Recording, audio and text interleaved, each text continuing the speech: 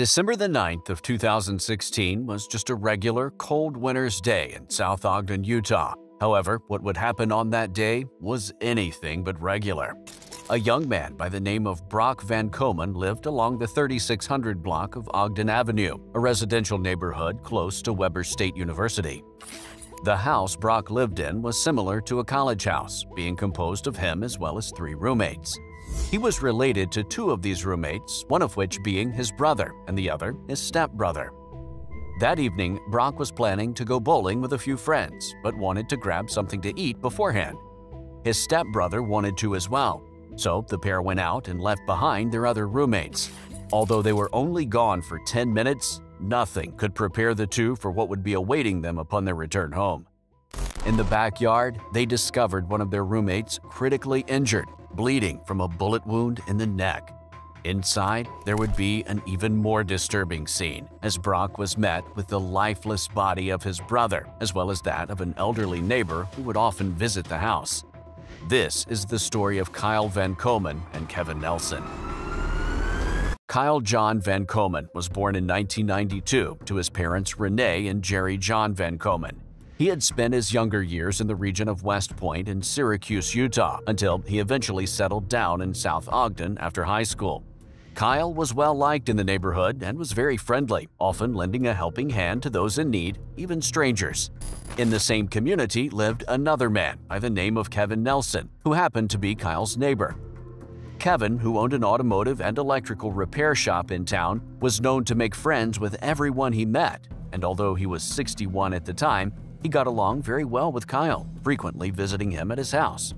On December 9th of 2016, Kevin had been at the home of his lifelong friend and neighbor Sam Martinez until he decided to head over to Kyle's at around 7:30 p.m. Shortly after he arrived at 7:45 p.m., Kyle's roommates took off to get something to eat, leaving Cyle and Kevin alone in the house with the remaining roommate. The 2 then sparked up a conversation about what was going on in their lives, as they had done countless times before. Little did they know, however, this time would be different, as they were being watched. Unbeknownst to Cyle and Kevin, there were 3 masked gunmen outside of Kyle's home. They were caught on a neighbor's security camera, seemingly stalking the residents, lying in wait for the right opportunity to strike. Minutes after Kyle's roommates left, the intruders were caught on camera looking into the windows along the side of the house, observing the movements of those inside. The following moments weren't caught on camera, but it's presumed that shortly after scoping out the house, the 3 intruders made their way inside, where they proceeded to carry out their attack. Police were called to the area just before 8 p.m., and they immediately began their investigation. 4 days after the incident, on December 13th, police held a press conference in order to reveal some information about the case to the public and show the surveillance footage which was captured on that night. The police was asked about the surviving roommate as well. However, they told reporters that he wanted to remain anonymous and that he had not recognized the voices of any of the culprits. Police further mentioned that robbery was the motivation behind the incident, but they were absolutely adamant that this was not a random event. South Ogden Police Chief Darren Park said during the press release that, quote, "This was not a random act. There was a specific intent targeted toward that home and to those people. But this left many wondering, why was that house specifically targeted?" Investigators seem to believe that the scene of the crime may have played a hand in the shooting. The house where Cyle lived with his roommates had a reputation of being a party house in the community. Police had been called twice in the past year for ordinance violations, and Park mentioned that the house was a known gathering spot for college-aged individuals to drink beer and smoke. As such, there were always people walking in and out of the residence at all times of the day. Police mentioned this fact, not to vilify the victims in any way, but because they believe the perpetrators may have been among those individuals who would frequent the house and knew the layout. What's also peculiar in the case is that, according to police, the perpetrators waited outside the residence for some time before entering. If so, however, they surely would have seen Kevin arriving to the house. This begs the question, why would they still have chosen to carry out the invasion knowing Cyle had company? Despite interviewing dozens of people and conducting a lengthy investigation, the police didn't come up with a single lead which might help them solve the case. Although they did receive many tips throughout the years, they never panned out, and all those who were suspected of the crime had airtight alibis. This story is as mysterious as it is tragic, and many think that there's more to it than meets the eye. To this day, however, this case remains cold, with no new information coming out since 2016.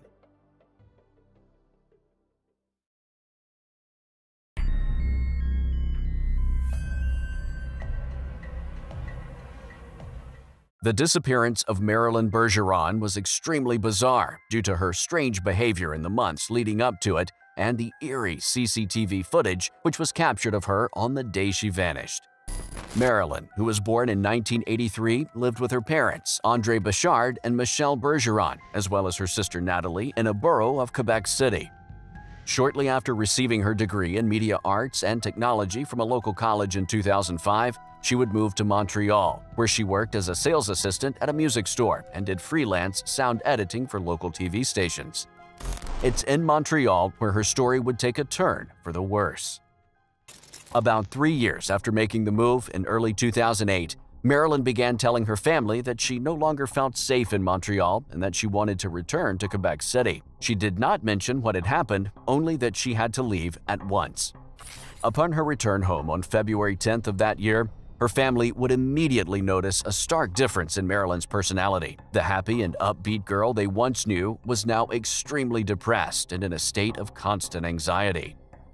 Marilyn's parents knew that she was having a hard time in Montreal, but didn't know it was to this extent. Despite their continuous attempts at trying to find out what happened to Marilyn, she just wouldn't say. Marilyn's mother, Andre, asked Marilyn if there was something she was afraid of, to which she replied that there was. Marilyn never mentioned anything else, however, and would instead only cry.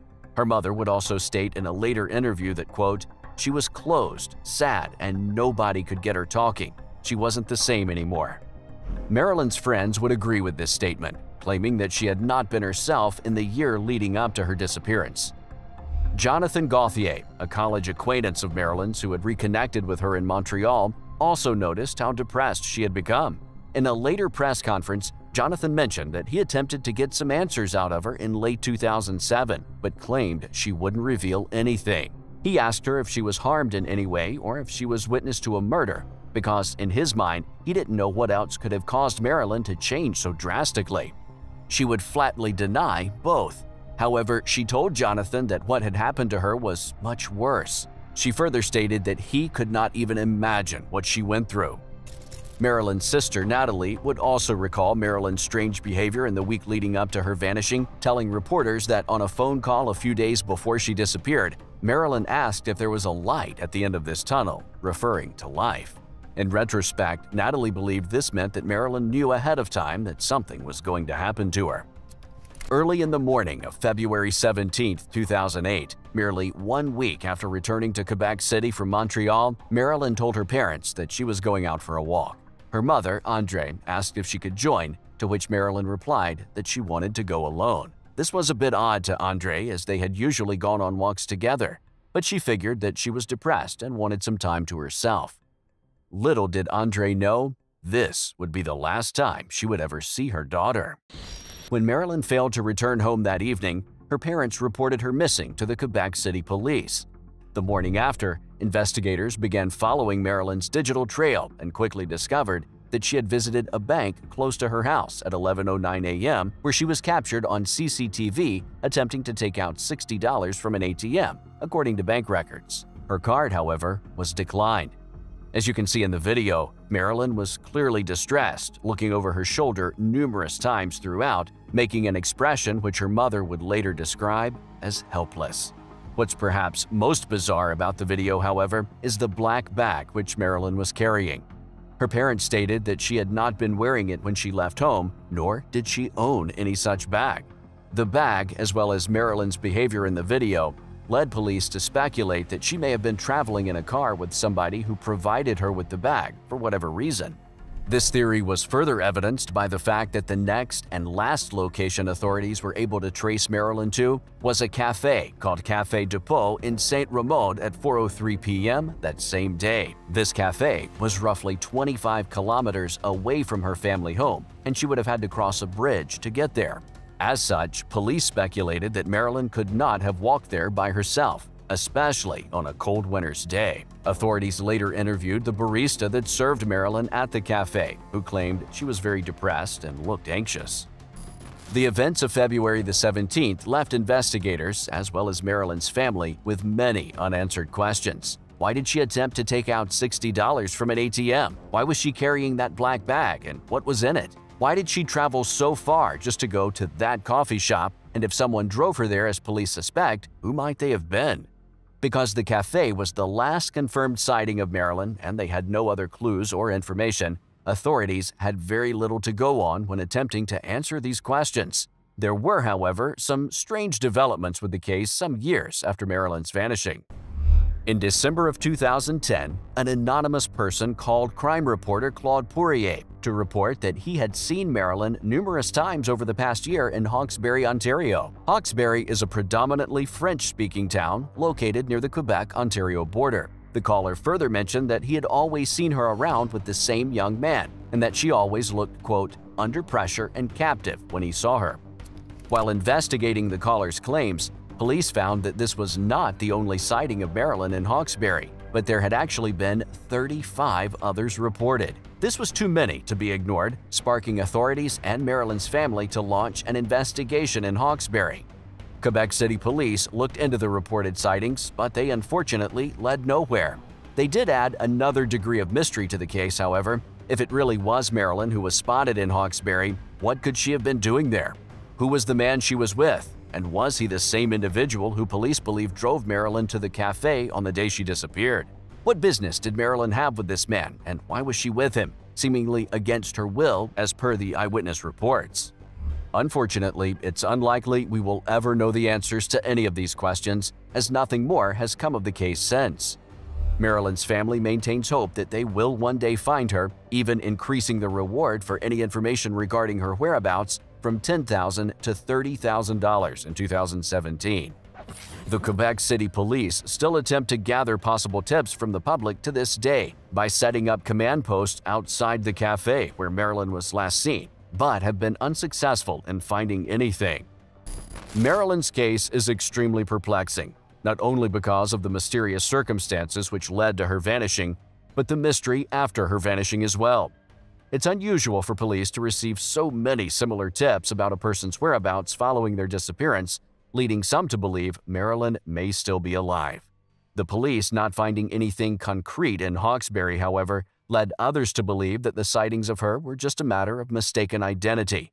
But the question remains, what really happened to Marilyn Bergeron?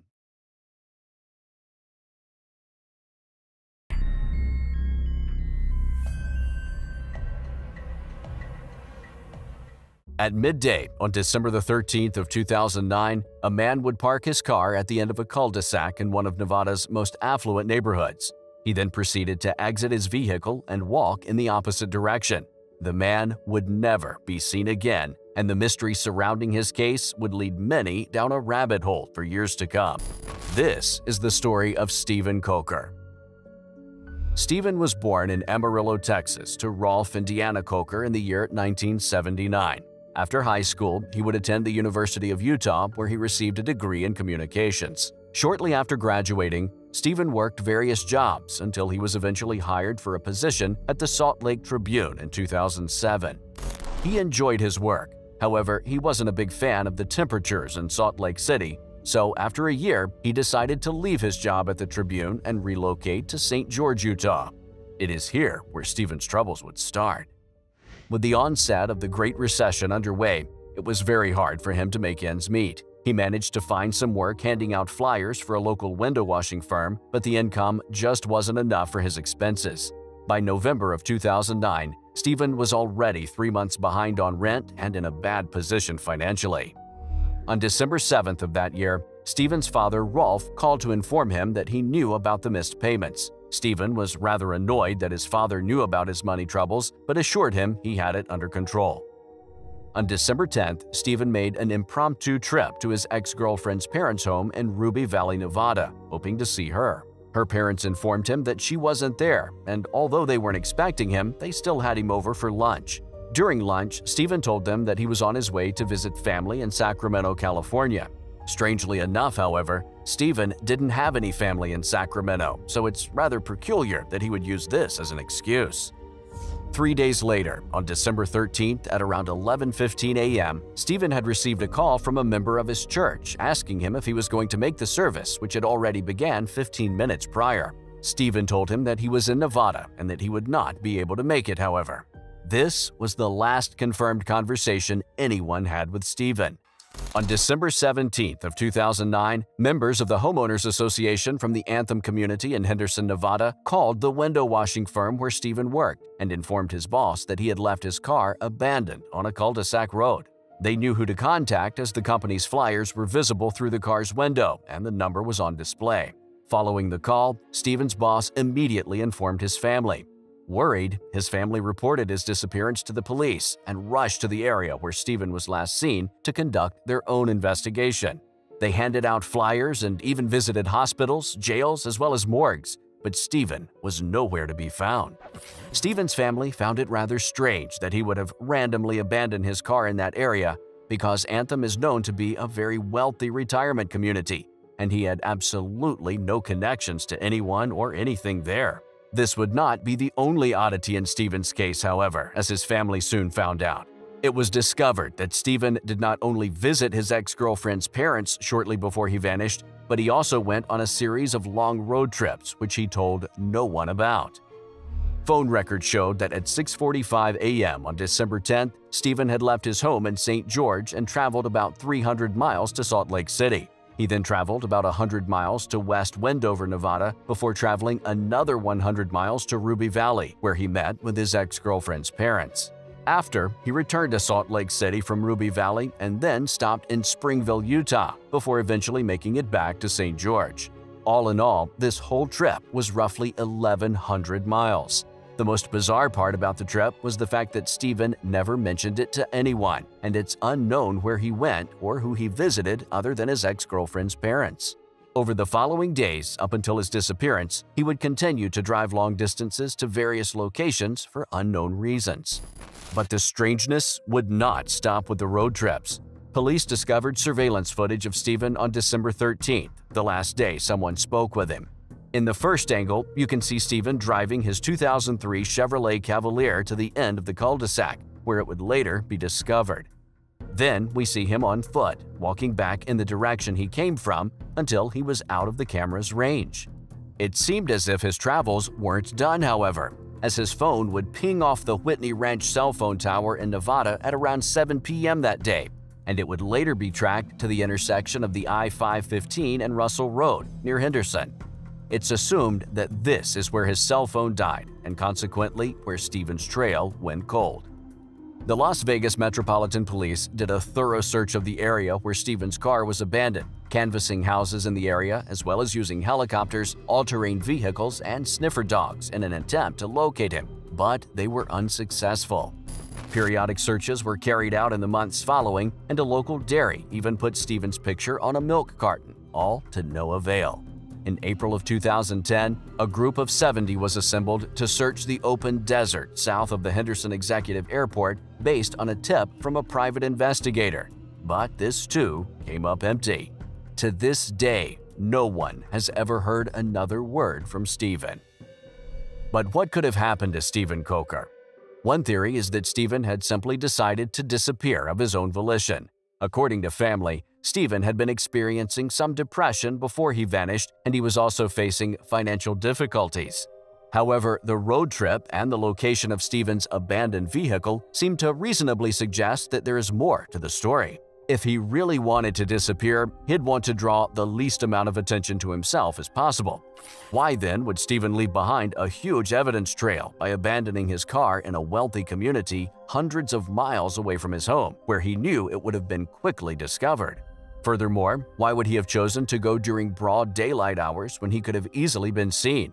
Many believe these couldn't have been the actions of a man that wanted to disappear. Also, a few days before he vanished, Steven told his mother over the phone that he would be home by the 23rd for Christmas, and presents for his nephews were discovered in his vehicle. This seems to suggest that wherever Steven had gone, he had not intended to go for long and wanted to come back. Many theories have been brought up over the years in regards to the vanishing of Steven Koecher, ranging from somewhat plausible to downright bizarre. Still, none have ever been substantiated, and they remain only theories to this day. The string of bizarre activities before his vanishing, as well as the secrecy regarding what he was doing, added a degree of mystery to the case, which has attracted the attention of many. Despite this, however, nothing concrete was ever discovered, and Steven Koecher's case remains cold to this day. We can only hope that the families of the individuals covered in this video may one day find closure, and if you have any information regarding their cases, please contact the respective numbers on screen.